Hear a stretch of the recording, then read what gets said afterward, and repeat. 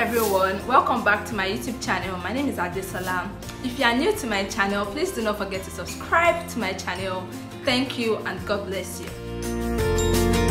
One day, a show on my YouTube channel where I get to talk about legal terms that everybody should know used in the society. These are terms that not everyone understands the context when it comes to law. There are terms that everybody may have general idea about, but they do not know what the law says about these things. On today's episode, I'll be talking about something very serious, especially in Nigeria during this period.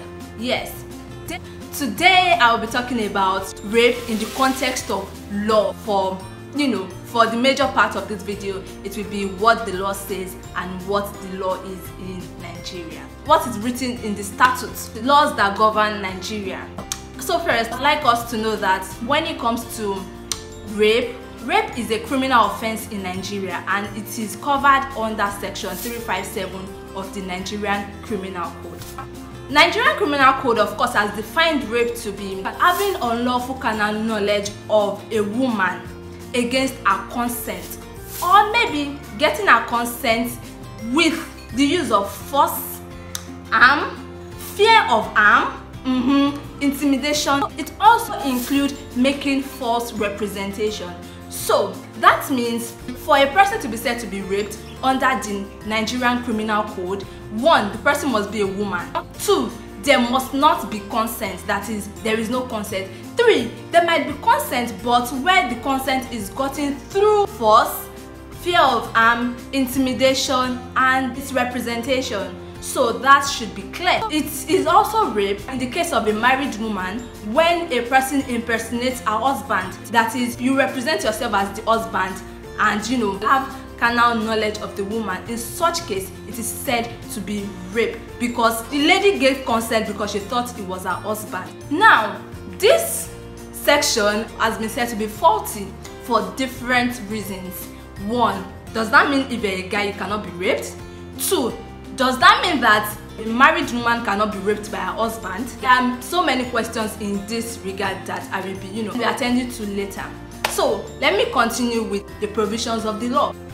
Since rape has been clearly defined in the Nigerian Criminal Code, which is a statute that is applicable in Nigeria, if there is a case of rape in Lagos, you have a choice. You may either decide to go with the Nigerian Criminal Code or the Criminal Code of Lagos State. Now we'll come to Lagos. So the Criminal Code of Lagos State, it is the same provisions basically. Only a woman also can be raped under the Criminal Code of Lagos State. Under the Penal Code, Section 282 of the Penal Code. So it means that Nigerian Criminal Code, Criminal Code of Lagos State, and the Penal Code are similar provisions. It should be noted that the most important element of rape is penetration. However, it should be noted that proof of penetration is not as easy as it seems or as easy as people think it is. For a case of rape to be valid, there has to be the most important element, which is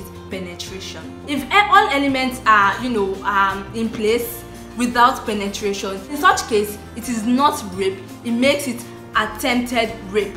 So that means the person did not actually rape the person, but attempted to rape the person. By Section 359, where there is lack of that element, it becomes attempted rape.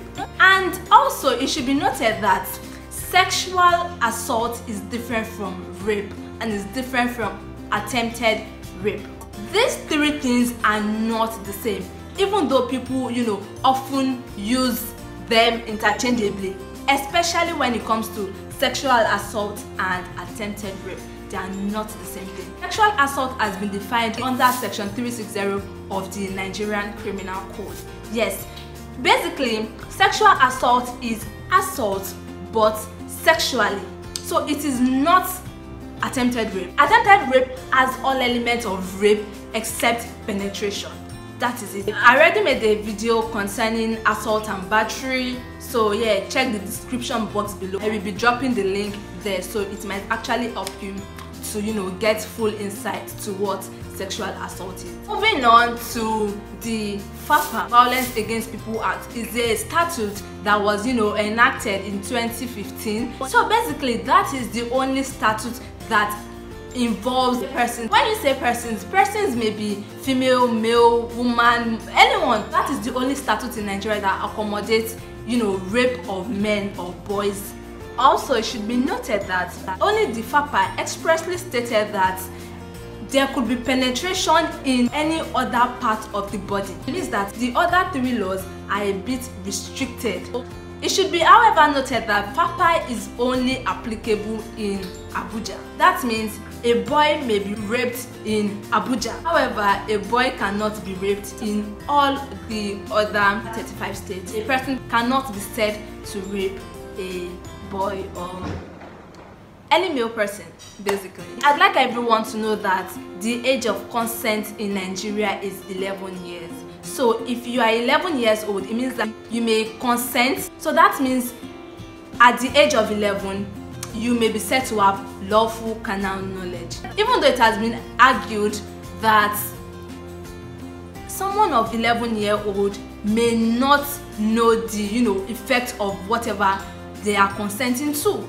It is only normal that an 11-year-old child should not be thinking in that regard.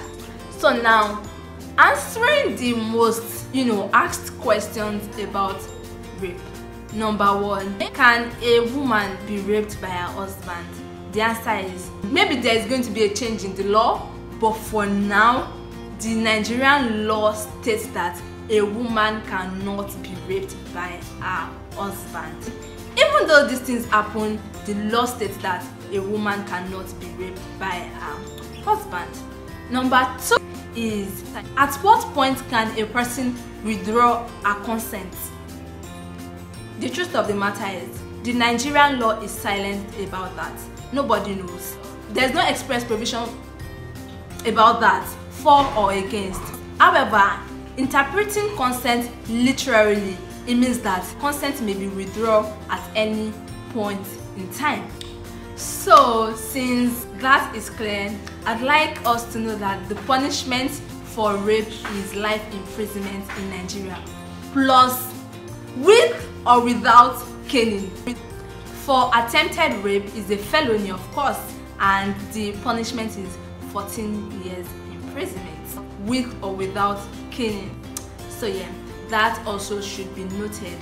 Also, getting evidence in rape cases is usually not so easy. So it is advisable they should, take the clothing items that they have on to the hospitals to get tested and, report to the nearest police station and the rest of it.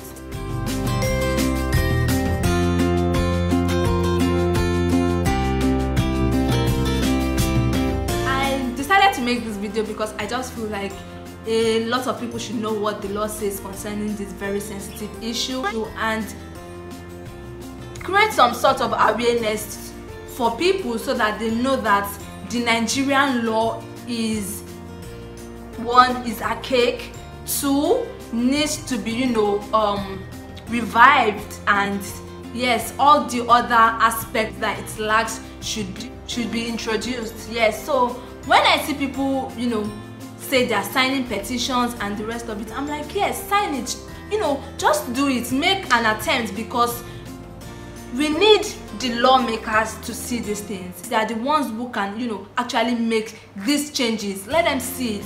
Men too are being raped, women are being raped. Yes, I feel like everyone should play their part, even if you feel like it doesn't really count. Just play your part until it gets the right hands, those who can change the laws. And yes, like I said also, wives are being raped by their husbands. Yes, it happens in Nigeria, yeah, yes. And because the law feels like a man cannot rape his wife, because these things really happen, we cannot continue to act as if it doesn't happen when the law is silent about them, especially in the withdrawal of consent.